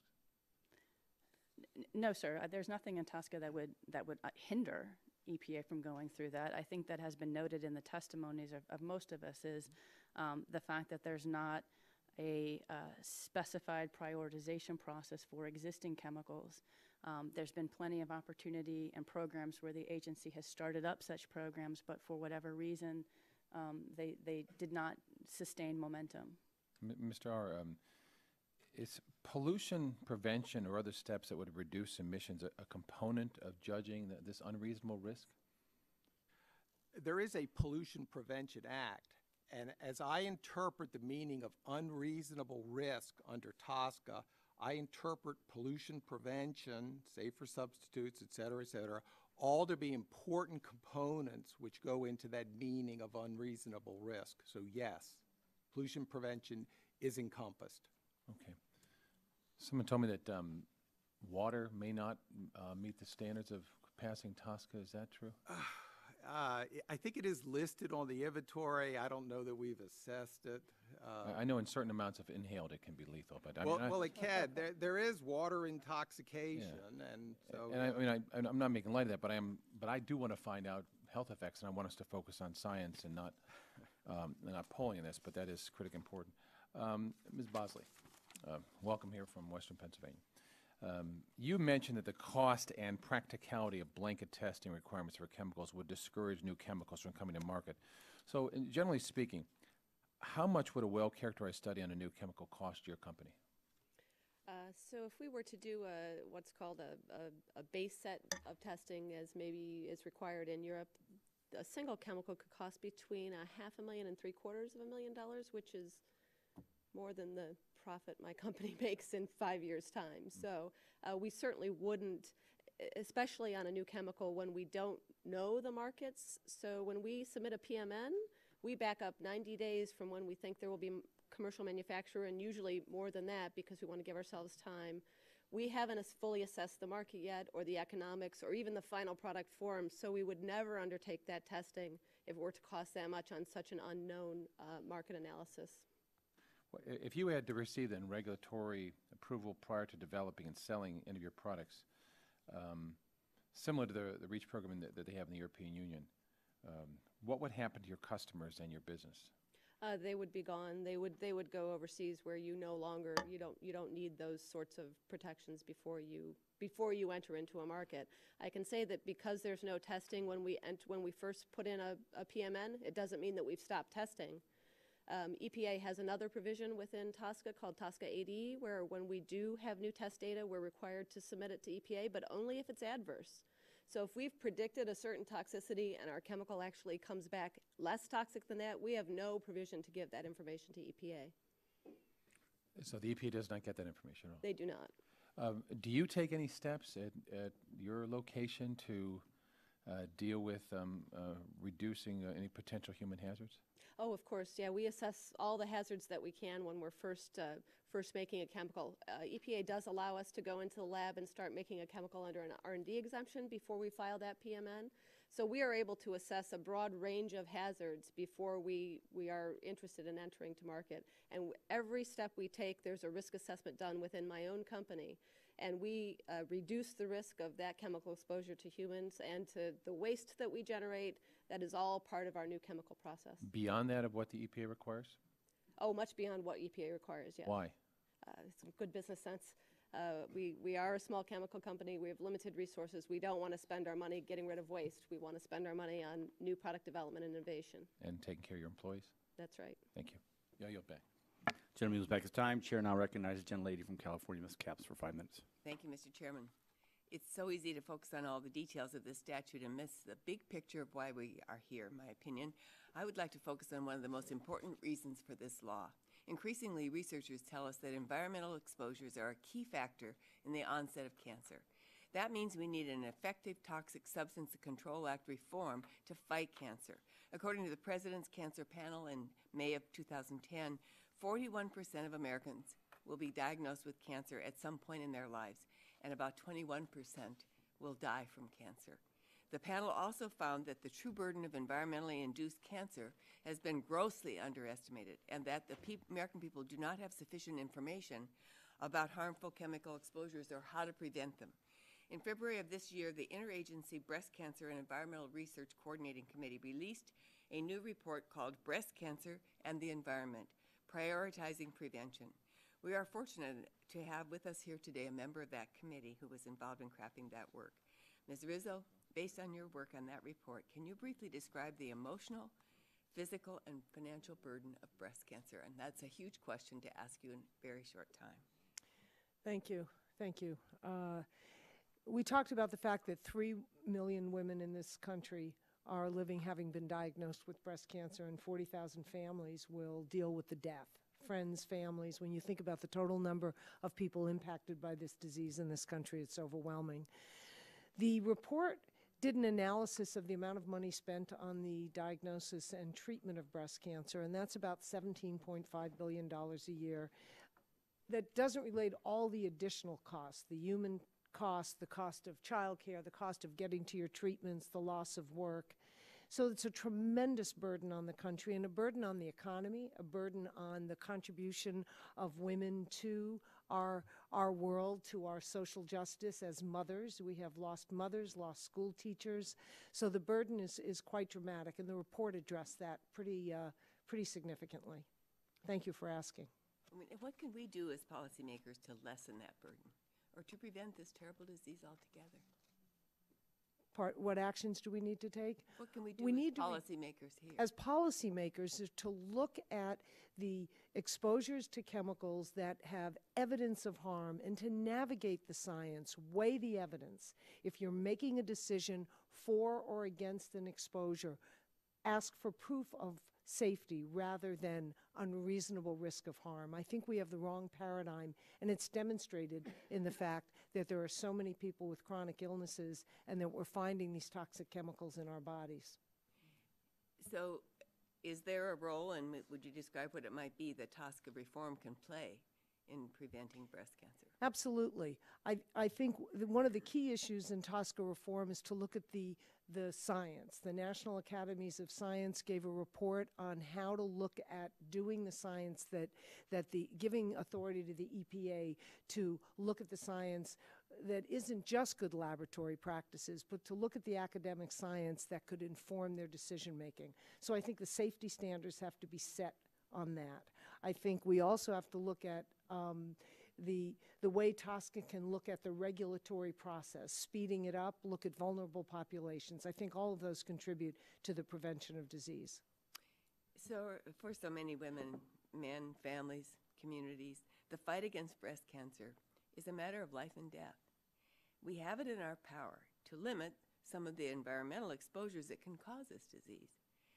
I thank the chair for calling this hearing, and I hope it's the start of a serious effort to address the problems in TSCA and to better protect the American public. Thank you very much. Now I'll yield back the balance of my time. Gentlelady yields back, and now recognize Mr. Johnson from Ohio for 5 minutes. Thank you, Mr. Chairman, and I want to thank our panel members from being with us today. Mr. Auer, your testimony mentions that new chemical regulations can apply to more than one company. How frequent is this practice? Thank you for the question. It's quite frequent. There can be a toll manufacturer. There can be downstream companies that buy that chemical. When EPA negotiates a 5E order, a requirement can be to extend those requirements downstream. EPA also has significant new use rule authority, which can apply those requirements to any other company that makes or processes that chemical. Okay. Some people have critically testified before this committee in the past about the regulatory and management outcomes under TSCA. Have the regulatory and management outcomes been as limited as some suggest? Well, as I over-elaborated in my statement as well as in my testimony, there are a lot of facts there. I am not arguing that enough has been done, but I think there has been a mischaracterization of the extent of the work. The fact that 300 or more existing chemicals are regulated under SNRs, many of those are any-use SNRs. They're basically out of the market, as well as the other requirements. They are consequential, and they need to be given due account. Okay. Does TSCA promote innovation, in your view? You know, I think the way TSCA struck the balance with new chemicals in taking the tough decision not to require testing and the costs associated with that has resulted in the U.S. leading the world in the innovation of new chemicals, which, as I indicated before, I believe to be safer and greener. That is key. Okay. All right. Ms. Bosley, you mentioned that the existing chemical program faces challenges. How could EPA have such a performance disparity between new and existing chemical programs? I think that all lies in the mandate from Congress. Frankly, the mandate and the timeframes are very well laid out in TSCA for new chemicals, but not so in existing chemicals. EPA has broad authority for existing chemicals to prioritize, to ban, to limit uses, but I think very few resources since there is no mandate. Okay, all right. Well, what are your views on a strategy that relies on tailored restrictions rather than outright bans? I think restrictions are generally a better idea. So even in the asbestos case, let's just say, there are zero exposure but very critical uses of asbestos today in aerospace, space shuttle operations, some firefighting operations, that a ban of asbestos would have eliminated, and there was no clear alternative. So if you can demonstrate that there is a no exposure use for even a very hazardous chemical, that use should be allowed to go on. So restrictions are much better than bans. Okay, all right. Well, thank you, Mr. Chairman. I yield back the remainder of my time. Gentleman yields back his time. The chair now recognizes the gentleman from California, Mr. McNerney, for 5 minutes. Thank you, Mr. Chairman. I thank the panel for testifying today. Mr. Rosenberg, I understand there are some 84,000 synthesized chemicals used in the United States today. Is that about right? There are roughly 84,000 chemicals on the TSCA inventory. They're not all in use at any one particular time, and the estimates are maybe that there's quite a bit fewer that are actually in use right now. We don't have as great a picture on that as we would under a better functioning TSCA. But any of those chemicals that are on the inventory can be used, manufactured or used at any given time. So if they're not in use now, they could be at some time in the future without additional review currently. Okay. How many of those have been cleared for use? Those 84,000? Well, there was the 62,000 roughly were grandfathered in, so those made it, and that's I believe the bulk by volume of chemicals that are in use now are from that original 62,000. The 22,000 were reviewed to. Wow. I think there's some discussion about the extent that they were reviewed, but the 22,000 chemicals had some amount of review. So, in your opinion, then, are many of the chemicals that are being used, even according to manufacturer specifications, finding their way into the environment, into human bodies? Yeah, absolutely, that's the case. And the one piece of evidence for that is the CDC has done, I believe it's biennial biomonitoring of people, and has found the more they look for, the more they find. But they've found hundreds of chemicals widely in people's bodies, in their blood, and yeah. So there's no question that even chemicals used as intended, whatever that might mean, are still winding up in people's blood or in their bodies, in their tissue, in ways that I assume weren't intended and are not good for people's health, presumably. Ms. Rizzo, have you heard of the term chemical trespass? Yes, sir, I have. Would you explain what that means, please? That's basically, I haven't given you permission to put that chemical in my body. It's trespassing into my body. That's how it's used. So I think when Mr. Rosenberg referred to biomonitoring, when you measure in blood, urine, cord milk, other body specimens, the presence of chemicals that you did not intend to have in your body that way. You didn't ask for it, you didn't give permission. That's what the trespass is. Thank you. Mr. Rosenberg, do you share the view that the statutory changes are needed to protect human health and the environment from unsafe chemicals?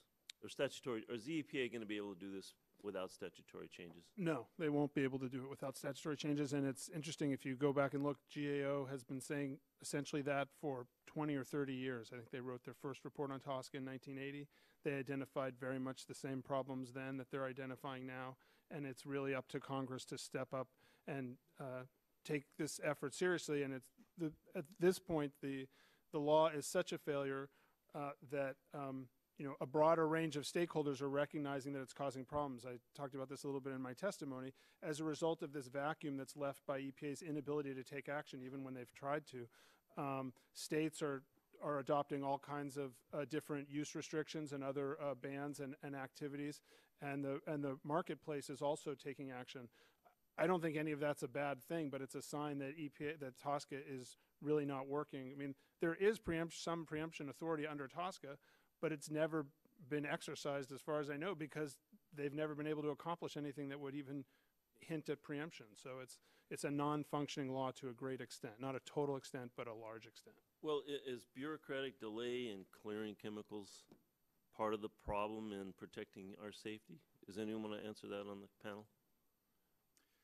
The new chemicals program takes 90% of its decisions within 90 days. The remaining chemicals, there can sometimes be a bit of delay, but, within months or sometimes longer, everything is decided. I'll just add, it would be absolutely critical for Congress to seriously look at streamlining EPA's ability to do different things, including getting data from companies and taking actions, both regulatory action and assessment actions. And there's in addition to whatever hurdles EPA faces, one hurdle is that they are under-resourced significantly, and particularly in this program, so that's a problem. And then I mentioned this earlier, OMB has been sort of a roadblock for even things that EPA has tried to do, particularly in the last few years, with their existing authority. They've taken a number of steps to try and get more information out to the public and assess chemicals, and every step of the way they've been bogged down by OMB, and that's a whole other major problem. Okay. Thank you, panel members, and thank you, Mr. Chairman. Gentleman's time has expired. Chair now recognizes the gentleman from Mississippi, Mr. Harper, for 5 minutes. Thank you, Mr. Chairman, and thank each of you for being here and giving us your insight. And we I know, have many things we need to look at as we go back and review this and see where we are. And I'd like to start with Ms. Roberts, if I could. And thank you for your earlier presentation. I tried to squint as best I could to read the slide and follow that, but thank you for your time on that. Can you tell me what the practical difference is between the authority in sections 4 and 8 to develop information? Sure. And my apologies for the small print on the slides, but I did want to try to fit everything into one slide so that people could sort of reference it back. So under Section 4, EPA has the authority to require testing, and I'm trying to find the exact wording, but if there is concern of an unreasonable risk for a chemical, that's one finding that EPA can make to issue a test rule, or if the chemical is produced or released into the environment in substantial quantities. That's the second finding that EPA would have to make in order to issue a test rule. It seems to me that the Section 8 provisions that currently exist give EPA that opportunity to collect that information. 8E requires companies to immediately inform EPA if there's a substantial risk on a chemical. 8C requires companies to provide EPA, upon request, information that they gather from their company. So I think that would make that first finding the significant risk. The second finding of production volumes are already collected under the chemical data reporting, which occurs every 4 years, or under Section 8A, should EPA decide they want to gather that information. Okay, can EPA gather enough information under Section 8 to justify a test rule under Section 4? It is my belief that they could, yes, sir. Okay. Now, I know Mr. Rosenberg had argued that CBI should be protected less and resubstantiation required for these claims. What are the issues that come with it? I think we need to recognize that TSCA covers a huge gamut of different industries and different businesses. And so while the idea of resubstantiation on a certain periodic time may make sense for some companies, it may not for all. So for certain companies, for example, there may Coca-Cola comes to mind. They're not going to share their formulation ever. So if they had to resubstantiate that every year, and I realize it's not covered under TSCA, but it's the first example that came to mind, that would be very problematic for them.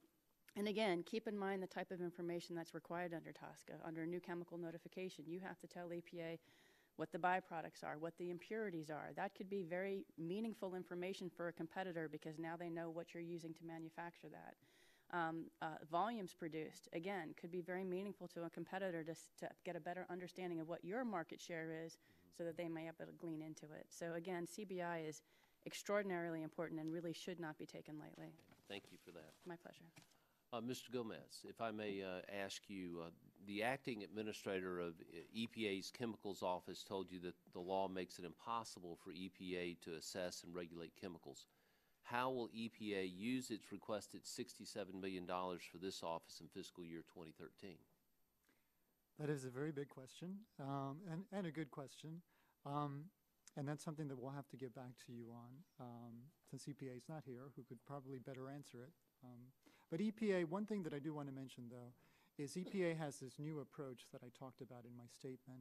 And so in this new approach, they are doing new things using the existing TSCA authorities. So one of the things that we talked about earlier already is they're extending those significant new rules uses where they've added a lot more chemicals that they're looking at.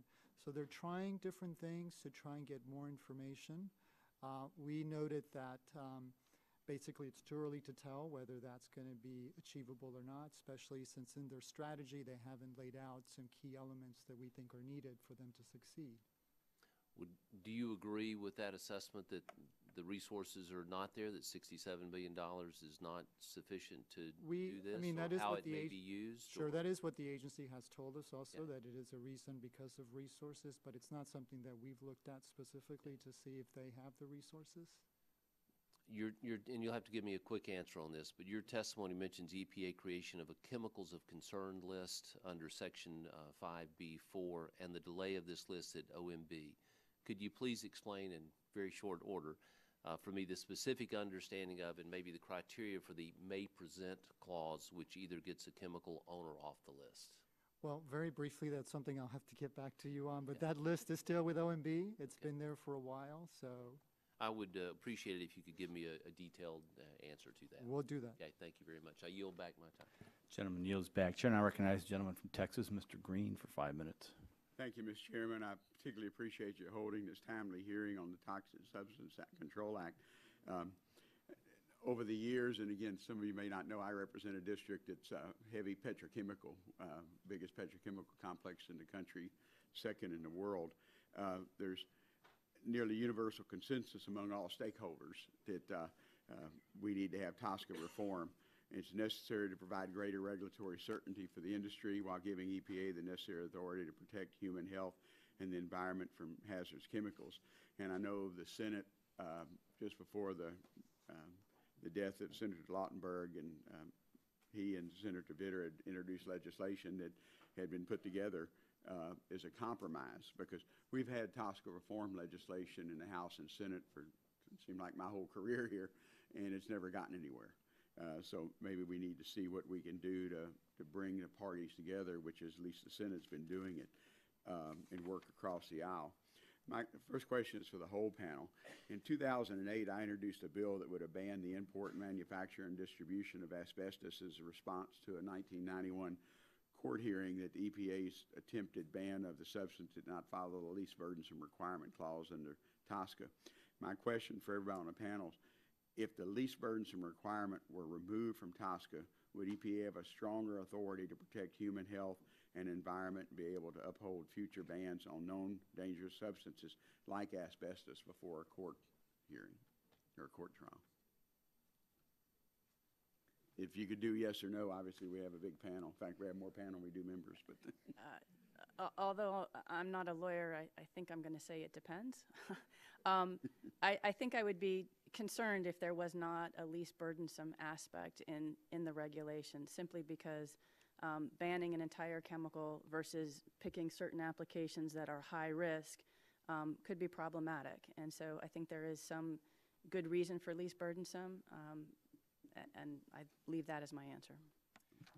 I think the least burdensome is a big part of the problem. I do think that those concepts are important and need to be accommodated in any such a determination. Mr. Gomez? Sure. I mean, that's something that, that really is a policy call, I believe. I mean, GAO has gone on record to say that it is a high legal threshold for EPA to meet and has had difficulty doing that. And if that's changed, that whether or not that results in different outcomes. Okay. Anyone else on the panel? I agree with Charlie that the least burdensome is probably too high a threshold, but least burdensome should be in the mix there as far as the risk-making decision. Least burdensome is definitely a problem, and EPA would be better able to regulate without it. TSCA contains a bunch of options that EPA has to use, and there's no reason that they should or would always go to the maximum option that they have. But in certain instances, that is the most health protective, and the statute is intended to be health protective. That should have priority. Yes, I would just add that the burdensome part is also the burden on public health that should be weighed evenly with the burden on business in making that decision. Okay. Ms. Roberts, in your testimony, you state that the EPA has been constrained when using its rulemaking authorities. Why is that, and what are the ramifications of that constraint?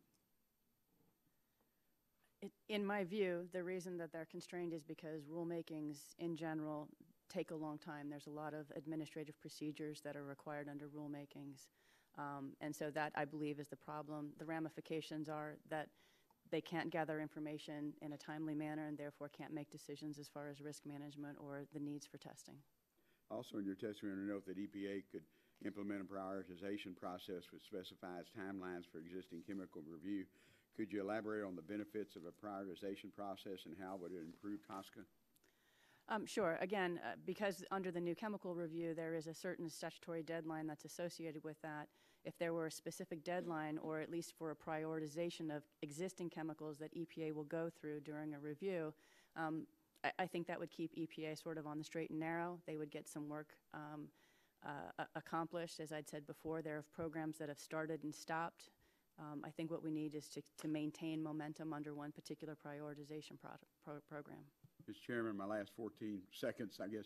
Mr. Gomez, and you might have to get back with me on this. In your testimony, you note that EPA has difficulty in obtaining adequate information on chemical toxicity and exposure. Has GAO provided recommendations, EPA, on how to improve information gathering so that the status of EPA's actions on these recommendations? And also, in your professional opinion, does EPA have sufficient resources, staff, funds to effectively run TSCA? Certainly, we have noted and have commented on the first part of your question and talked about the SNRs that we've mentioned earlier, that's a way that EPA is getting additional information now. The second part of the question we'll have to get back to you on. Okay, thank you. Thank you, Mr. Chairman. Gentleman's time expired. Chair now recognize the gentleman from Louisiana, Mr. Cassidy, for 5 minutes. Hey, thank you all. Mr. Rosenberg, just a couple things. You listed the statistics for cancer, how prevalent it is in our society, but you did not mean to suggest those were all due to chemical exposure, I presume. That's correct. I'll just say your testimony kind of gave way to that. Secondly, let me ask you, you're not also suggesting that when you say that even minimal exposure can cause cancer, that there isn't a threshold effect. Anyone that's ever had a hangover has had formaldehyde in their body, and yet formaldehyde as a metabolite of alcohol, but yet it's not known to cause cancer in that low level. Probably half the room wouldn't be here. And yet you mentioned formaldehyde. How many drinkers in the room? So again, you're not suggesting there's not a threshold effect, which is a fairly well-documented scientific yeah, the most recent National Academy of Sciences studies actually recommend in EPA's methodology for assessing chemicals not to assume a threshold. They traditionally have not assumed a threshold. They haven't, effect but the National for Academy of carcinogens. Science has criticized the EPA for not doing so in their methodology on their formaldehyde sort of regulation. But as a doctor, I'll say that aflatoxin is something we're all exposed to. It is well known as a carcinogen for liver cancer, but it's only over a certain threshold that that risk poses itself, not in the amount that we get opening up a little bit of an old jar of peanut butter. So are you, again, I'm a little bit, if you'll send that to me, I'd like to see where they deny that there's not that threshold effect. Absolutely, I'd be happy to send that to you. Ms. Rizzo, it turns out my wife's a breast cancer surgeon. And so we were on vacation recently, and you may think we don't have a life, but we were actually looking up the literature on chemical exposure and breast cancer. So it just so happens that serendipitously... on your vacation, sir? What's that? Was that on your vacation? It was on our vacation, believe it or not. Again, get a life, huh? Now, I was struck, though, when I looked at the literature, that really, if you look at the top 9 things that are associated with breast cancer, chemicals are not on that top 9 or top 8 or top 7. And when they speak about hormone, unless you include estrogen or hormonal therapy, and then they attribute that overwhelmingly to the metabolic syndrome with high rates of obesity and low rates of physical activity. While we were speaking, I loaded the document that you have in reference 3, the recent IB whatever, and they again emphasize the role of obesity and the metabolic syndrome, absence of physical activity, but don't give the prominence to chemicals except insofar that rat mammary tissue is affected, but they admit that it's unclear how well that would translate to human studies. Any comments on that? Because from your data, from your presentation, I get a sense that chemicals are the etiology, and my wife has just told me, you have to reassure women as to what, rightly reassure them as to what the real risk is, because they can modify cigarettes and alcohol and weight and physical activity. If you add the existential concern of chemicals, which is very unproven as to their role, then that makes it harder for the physician to provide that reassurance. What are your thoughts on that? Well, we're sympathetic with the uncertainty and with the difficulty that it provides. If you look at all of the known risk factors, you can account for maybe half of breast cancer. I'll give you an example that might be worth looking at. And that's well, no, not if you include estrogen, because obviously women, my wife always says, and believe me, if I could channel my wife here, I'd be a much better man. My wife would say that the primary risk factor for breast cancer is being a woman. And she would then say that it clearly is related to hormones, because it happens after menarche. And that the earlier the menarche, i.e. the longer the exposure to estrogen, the higher the risk. And then you go into cigarette smoking and alcohol. Now, we do know the risk factor, and it's estrogen exposure. Well, it's also estrogen mimicking exposure, and that's where the toxic chemicals come in. Now, that apparently, that literature, though, is very thin. I've looked at it, and it's principally among rat mammary tissue, and it's unclear from the scientists, and that article that you referenced points this out, that it's unclear how well you can translate rat data to human data. Do you dispute that?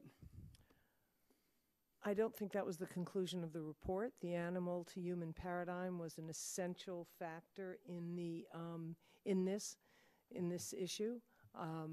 The hormonal factor, the chemical exposure factor. I'll give you another example. Well, those are two different issues, though. Yep. The hormonal factor, again, is related to physical activity and obesity. The more physical activity, the less obesity.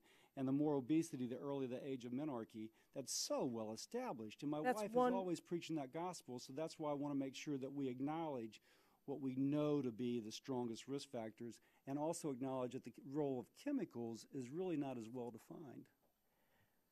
Which part of that would you like me to challenge back? I mean, the very last one, because all the studies I read were all on rat data. So unless the rat data is going to No, there's also human data. We are in the middle of a human experiment, and I'll give you a couple examples of that. Camp Lejeune, the military base, where these military men were exposed to solvents in the water. We have over 100 cases now of male breast cancer as a result of that exposure to that toxic chemical. Male breast cancer is not an ordinary occurrence. You wouldn't expect a cluster of it, very highly associated to a chemical exposure. So that's one factor that I'd want to point out. Now, I've read about this 3 years ago, so I'm a little rusty, but the Army actually takes some issue with that epidemiology, as I recall. I'm not saying you're wrong. I'm just saying that before we accept it as totally unchallenged, I think I remember that the Army does challenge that. Is that fair? Or I'm sorry, the Marines. No, the CDC. By the way, I don't want to offend anybody. No, the no, Marines. it was Marines. The ATSDR is looking into that at the CDC, and I'm more than happy to follow up with some additional information. Yes, because for I you on do, that. as I redo our call, I will take care of that. And the second part has to do with the BRCA and the that's clearly genetic. Yes, that's a genetic, but there's a 4 or 5-fold increased risk of breast cancer in women with the BRCA gene than there was back in the 1940s. But then also, if you look at the mean body weight of women from now relative to the 1940s, the mean body weight is significantly higher than it formerly was, again supporting the fact that obesity and the estrogens produced by adipose tissue or fat tissue is a stronger risk factor, as your paper promotes. I would also look at obesogens, sir, and I'm happy to send you some on the chemicals that act as obesogens that are contributing to early childhood obesity and early puberty. The gentleman's time's far expired. I have enjoyed the questioning. Now the chair recognizes the ranking member of the full committee, Mr. Waxman, for 5 minutes. Thank you, Mr. Chairman. I want to continue to pursue that issue because there are a lot of different causes for disease, and we can isolate some, but we can't know all the factors that are happening. Every day, American people come in contact with a wide range of chemicals in their food packaging, in their furniture, in their workplace. They believe these chemicals have been found to be safe, that they've been tested. But this is a mistaken impression. In many cases, chemicals simply aren't tested. And in some cases, even chemicals that we know pose substantial risk remain in the products that we use every day. As cancer rates and the rates of other serious health issues rise, we have an obligation to do more. So, Ms. Rizzo, what are some of the carcinogen chemicals that have been linked to breast cancer or to mammary tumors in animal studies? Well, I think you can look at some of we have benzene, we have the solvents, we have some of those chemicals, organochlorines, the persistent bioaccumulative chemicals. Then we have those chemicals that disrupt the endocrine system that we were speaking about earlier, that are provocative, that act like estrogen, that trick your body into believing you've been exposed to estrogen, which we know a woman's lifetime exposure to estrogen increases her risk. So if your body's exposed to chemicals that act like estrogen, they provoke in the same way. We saw that with hormone replacement therapy. I don't think anybody can forget the years ago when the Women's Health Initiative study came out and millions of women stopped taking hormone replacement therapy, which was increasing risk between 26 and 40%. And we saw a drop in breast cancer incidence at that point because women exposed to that hormone for 4 years or more had a dramatic increased risk. So we know that hormonally active chemicals, biologically active chemicals, are connected to breast cancer. Are those the same as carcinogens? They're not categorized as carcinogens. They provoke in a different way. They can set us up for other exposures that provoke rapid cell development or interfere with periods of time when our cells are in rapid cell development. Have adequate restrictions been imposed on these chemicals that you're discussing to prevent human exposure to the extent possible? I would say no, they're not. What are some of the ongoing uses of those chemicals that might lead to dangerous exposures? Those chemicals, I'll give you, there are chemicals in our food can linings. There are chemicals in personal care products. They're not all under the control and auspices of the Environmental Protection Agency, but that which EPA and TSCA does to assess risk, to look at chemicals, has an influence across the broad spectrum of uses. So if we don't test chemicals that we are exposed to in a real way every day in real time, in mixtures, in accumulation and over time, then we'll never fully understand, as was raised, what their contribution is. But we know that if in cell studies they're making cells turn into cancer, if they're giving mammary tumors in animals, then we should expect a similar impact on humans. We do that to test pharmaceuticals. We like animal testing when we're trying to approve a pharmaceutical for clinical trial. We don't like it so much when it tells us the chemical may harm us. My colleague was talking about other factors, obesity, cigarette smoking. I would assume the gene that would make a woman more susceptible or more likely to have breast cancer would be another factor. Does that, if those factors are serious factors, does that negate the impact of these chemicals? Not at all. And 5 to 10% of breast cancer is associated with the breast cancer gene. Smoking is a chemical. So let's not forget, tobacco smoke and secondhand smoke are chemicals. When you look at the obesity and you look at the contributing factors to obesity and you look at some of the chemicals in food packaging and in food, then we have to ask the question, what are the other exposures that are contributing to that? It's not simply a matter of eating too much. Let me ask you about these endocrine disruptors, because you seem to single them out as the most serious. Have those chemicals been adequately restricted or banned? And what are some of their ongoing uses to which we might be exposed? Endocrine disruptors have not been, and I think there's an effort, the endocrine disruption panel that should be working on this is I don't know, 10 years behind time, I think. We can certainly get more information for the committee. I don't want to misstate that time frame, but that is not an insignificant effort that needs to be made to look at the impact of endocrine disrupting chemicals. And we're not talking just about breast cancer. We're talking about testicular cancer, prostate cancer. These are hormonally responsive cancers, and it's demonstrated in cell and animal studies. So I think it's very important that we look at those, that we study them adequately, and that where we don't need them, we shouldn't be using them. When they're non-essential. There are things that we essentially need, but we don't need to have some of those chemical exposures. And I think it will spur innovation if we say we're concerned about them. Come up with an alternative to bisphenol A or to phthalates or to some of the others. And I'm sure our American industry can do it. We're smart. I'm confident in them. Okay. Thank you, Mr. Chairman. The chair thanks the ranking member. The chair wishes to thank you all for a really, I think, a productive and educational hearing.